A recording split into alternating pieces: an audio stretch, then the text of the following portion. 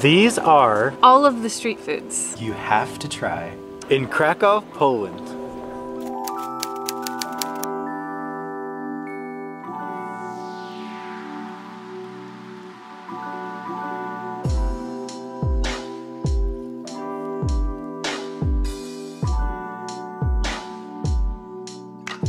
Now Kraków is definitely one of the more walkable cities we've been to, so everything we're going to be doing today is going to be on foot.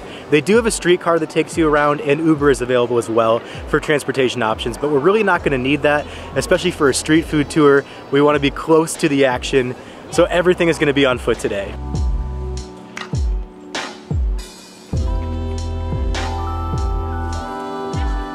Our first stop of the day are pączkis. Now these are traditional Polish donuts that usually are filled with cream or jam. The most traditional are filled with plum sauce. I don't know if we're gonna go that traditional today because I think the raspberry sounds really good. The donuts can either be glazed or dusted with powdered sugar, and I can't wait to try them. Hello. Could I have one glazed raspberry and one glazed salted caramel?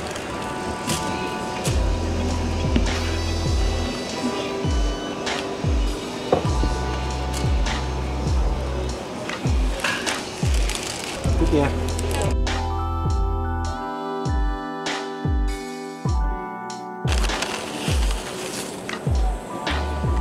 We have picked up our pączkis at Dobra Pączkarnia. I could not be more excited right now. This literally translates to good donut place. We looked it up.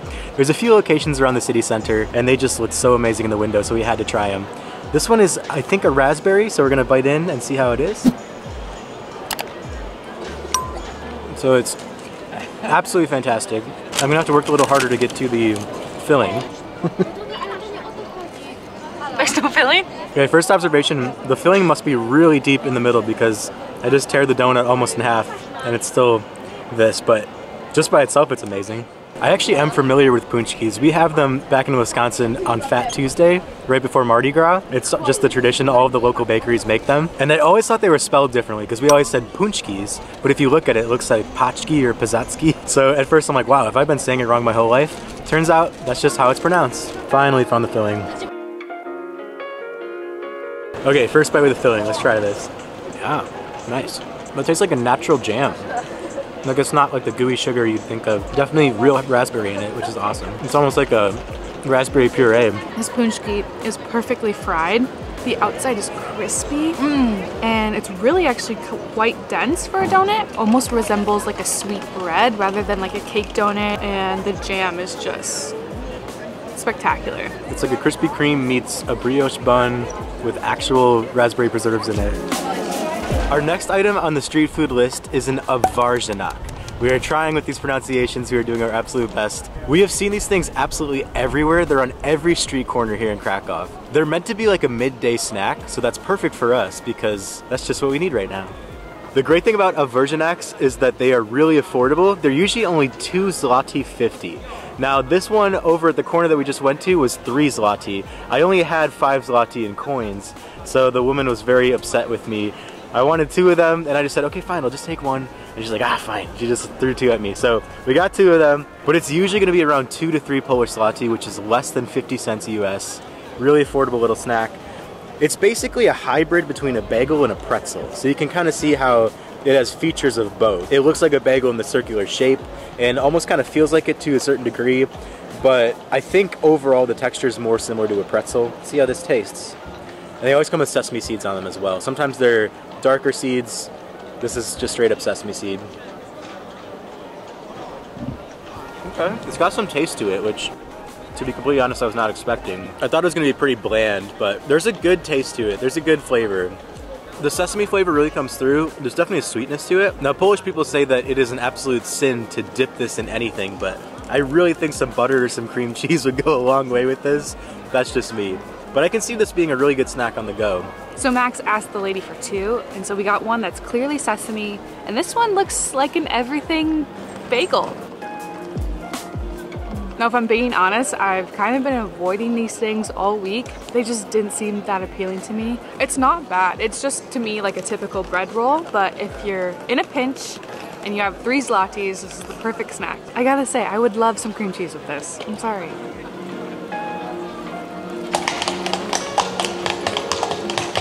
For our next street food item, we will be heading to the Jewish quarter of Krakow, which is actually really known for its street food. We're gonna be trying a few different things over there, and we're excited to check out that neighborhood as well.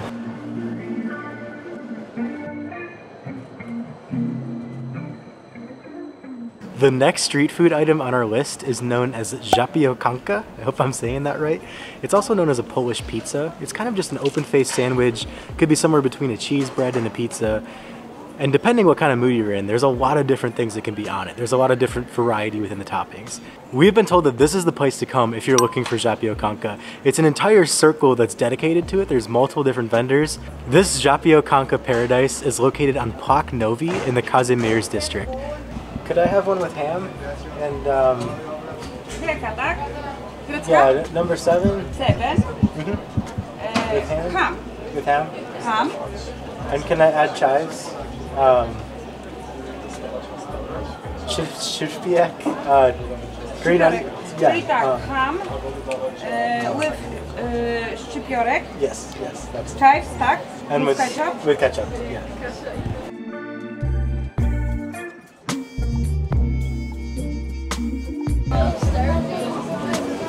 Thank you.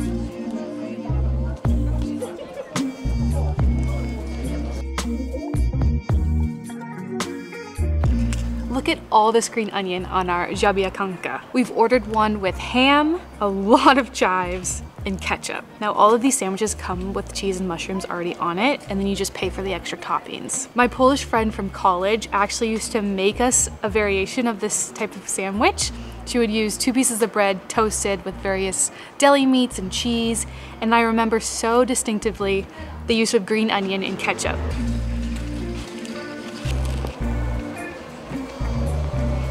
Wow, oh yeah. Oh my God, that is so good. The baguette is so perfectly toasted, crunchy on the outside, still pillowy on the inside. The cheese and the mushroom are melted to perfection. The ham is crispy on top, and those spring onions, it's honestly the best part. And of course, a little ketchup never hurts. Now, unlike Sid, I have no prior experience with these types of sandwiches, and green onion mixed with ketchup, it just didn't sound as good to me as it did to Sid, I'll be honest. But I'm gonna try it, and I'm gonna give it the benefit of the doubt because Sydney said it's pretty good. So let's see if she's right about this.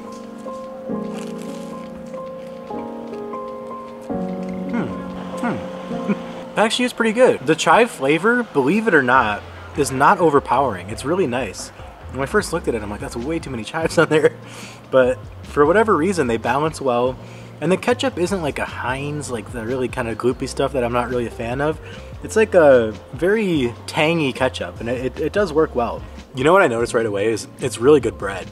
The quality of the bread is fantastic, and I think that's probably what makes the sandwich overall.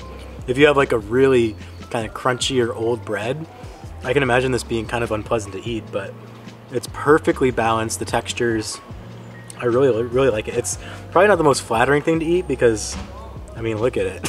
But definitely an experience worth having here in Poland. The place is truly amazing. I mean, there are so many options. It's an entire circle of zapiekanka.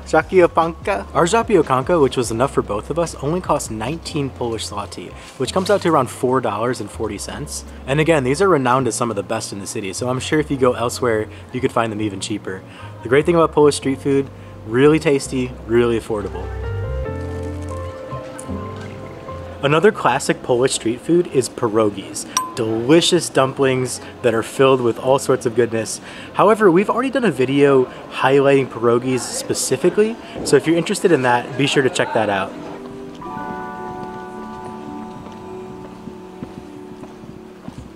Our next stop is not necessarily a street vendor per se, but this is a very unique aspect of Polish food culture. This is our first milk bar. This one is known as Milk Bar Podtydipa. Milk bars are a cafeteria style restaurant where you kind of just go around, pick what you want, and they offer a variety of Polish cuisine, including what I'm most excited to try today, potato pancakes. Milk bars are a very affordable lunch option, so that's why we picked it for part of our street food tour. So excited to try this.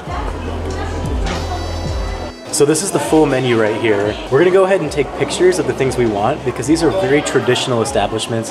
Sometimes there's only Polish spoken, although I will say there is English on the menu, which is a good sign. Just to be sure, let's take some pictures.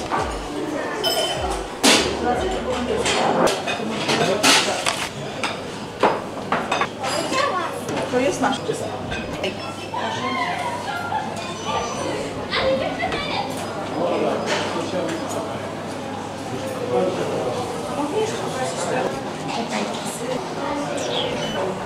These are one of the things I was most excited about in Poland.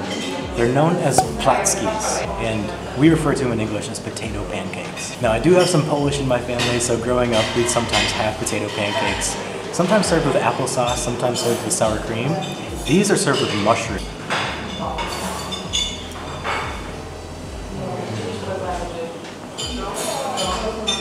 Whoa, wow. I hope I don't offend anyone in my family, but I've never had a potato pancake like that. That's so good. It's so dense and so rich. They kind of look on the surface like a hash brown patty, but there's so much more to it. There's just like a really thick something in that batter, and it's, oh my god, is it good.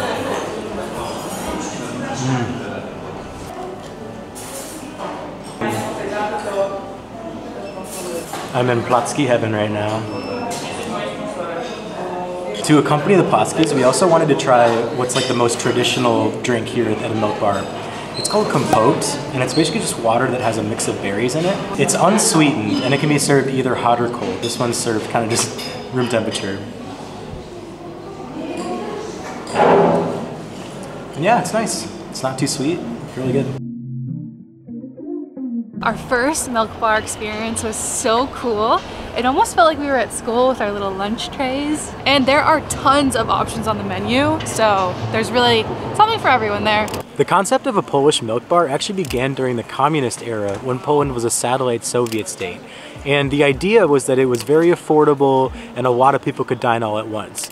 At the time, most restaurants were labeled as capitalist, even if they had decent prices. So the milk bar became where most people would eat, because it would have been an absolute luxury to eat out. So it was really cool to see the modern version of it, how it's still part of the culture and it's still something that people like to do as an affordable way to just have a really good lunch. Now it's like a special occasion to go to the milk bar with your parents or your grandparents, and I can definitely say that I'm a fan. One thing that's really important to keep in mind as far as etiquette in milk bars, all milk bars are self-service, so you're gonna go up to the counter to order your food, and then you always have to pick up after yourself.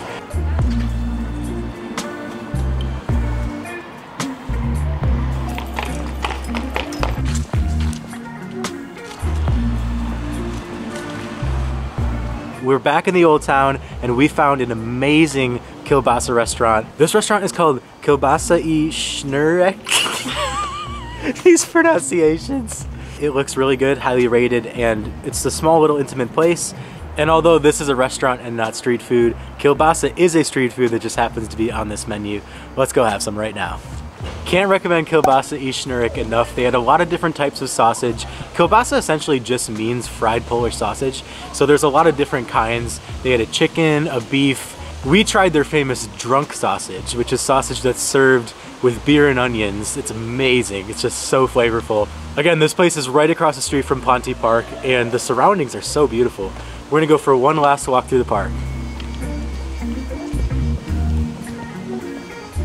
That is officially going to wrap up our street food tour here in Kraków, Poland. If you have any questions related to the foods we got, where they are located, how to find them, be sure to put that in the comment section below. Also, if you're from Poland and if we missed anything, please let us know, because these were basically the top 5 or 6 that we heard about, but I'm sure there's many more street foods to try. Make sure you put your comments below as well. If you found this video helpful, give us a thumbs up. Also, if you subscribe, it really helps us out. We really appreciate every single subscription. If you don't mind, it takes a second of your time. We'll see you in the next one. Plenty more Polish content on the way.